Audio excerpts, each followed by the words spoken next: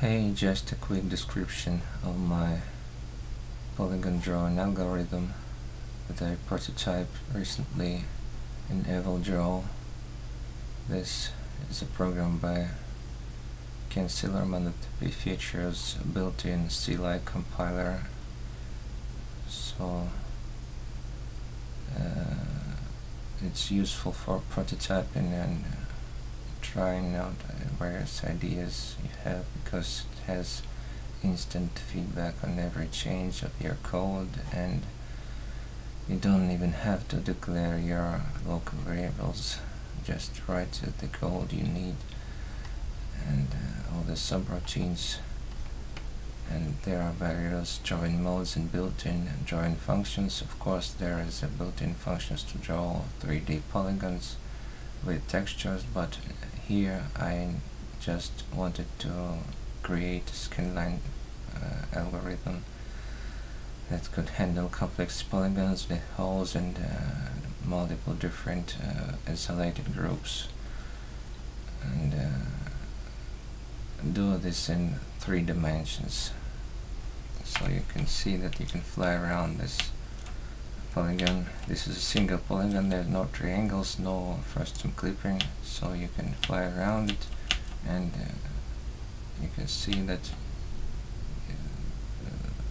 all the edges are projected into the view, and you can even fly into this polygon and see the inside out, how the space it turns, what lies inside it now lies outside, and there's a pretty interesting effect. So it shows that the polygon just doesn't exist as a mathematical object. It's just the edges that define the boundary of this area that makes a hole in the space that is filled with scanlines by the algorithm. So it scans each edges, and it works in the domain of edges, not vertices, like usual rasterization algorithms. They normally how they work by projecting these vertices into screen space, and they normally need to have to be clipped into viewing frustum, that viewing area that is a complex task, and that needs to be done for each frame, for each polygon in real time. It can be pretty tedious to do, and this algorithm, it doesn't even have to do any frustum clipping of this complex polygon. It will be notoriously difficult to do in real time.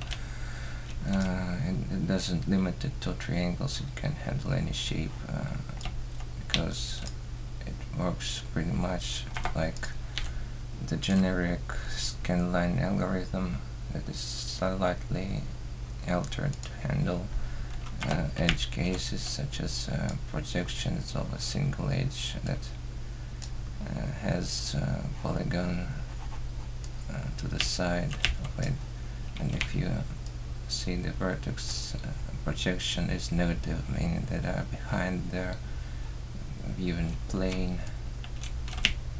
and if you fly away from this polygon, you see the vertices are in fact remain projected, but they are at the opposite side, so they are drawn like circles by the built-in EvilDraw functions. But in fact this algorithm works in the domain of edges, so it doesn't need to project vertices, and the key part is in fact the projection routine that works in domain of edges. So it takes an edge and it calculates its slope even before any vertices are projected.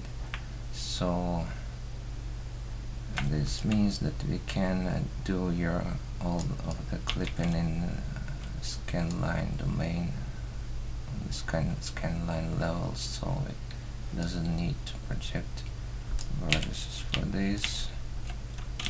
And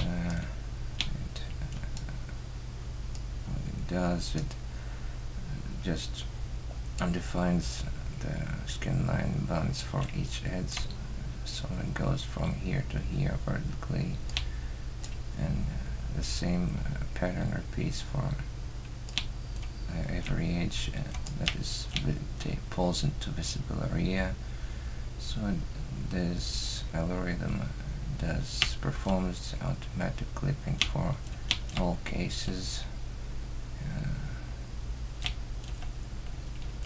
Stop the animation and see how it looks. This point falls on the horizon, but all the vertices are implicit, so they are just the edges that are generated directly from 3D data, 3D coordinates that just transform into camera, and then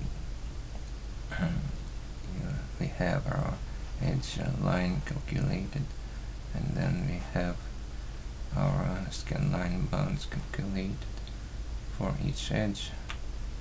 Now here is some scanline clipping that works in horizontal axis, but it's buggy. If we enable this piece of code, it tends to disappear some parts of the polygon because no edges remain visible for this area, so the additional checks are required for this to work. Otherwise it's pretty efficient, and with simple lines you can see that it works without any artifacts, and fills the entire polygon, and the backface culling can be implemented. Just a couple of lines of code is a reverse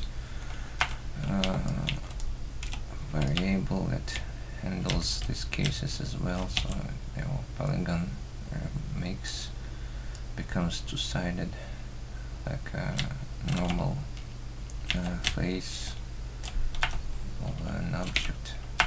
So here, this is how this algorithm works. It also makes it special that it allows use of complex polygons in 3D.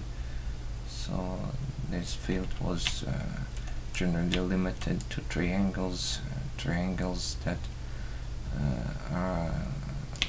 have problems with making such dynamic animated polygons, so that you would have to triangulate this thing anew each frame, and here we don't need to triangulate or clip into frustum anything, so it's shown as is directly from 3D edges. And no way you could draw this with triangles, because you would need to clip your triangles into the view in frustum. That would be a near plane that would make these cases look either this or this case look line appear near the camera, so you can see that there is no near plane clipping either. So you can go to this polygon and come close to it, as close as you want.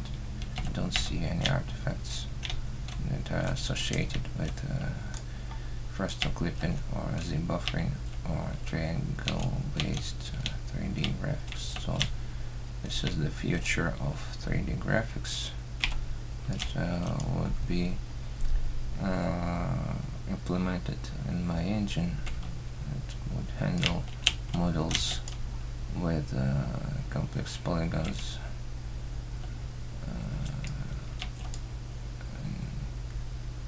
natively without triangulation.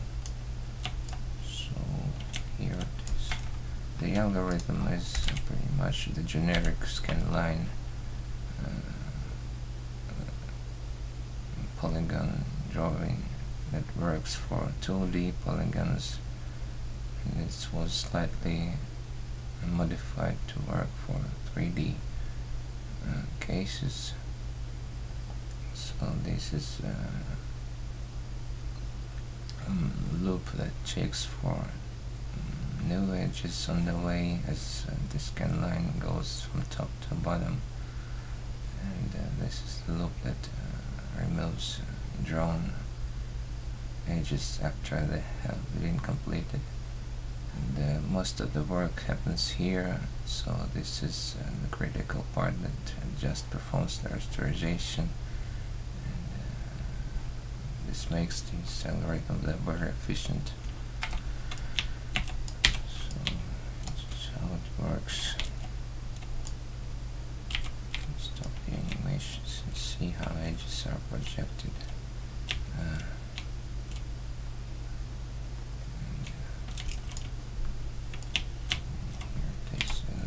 This is without texture mapping, but the final version will have texture mapping and free directional for the scanline fill, so it could fill not just horizontal lines but any direction along constant depth lines. So this would be crucial for efficient texture mapping. So stay tuned for seeing this algorithm implemented in my engine that gets full support for 3D meshes inside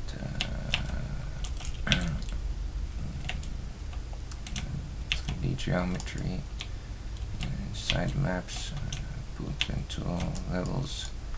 So it could be pretty impressive to see. See you next time.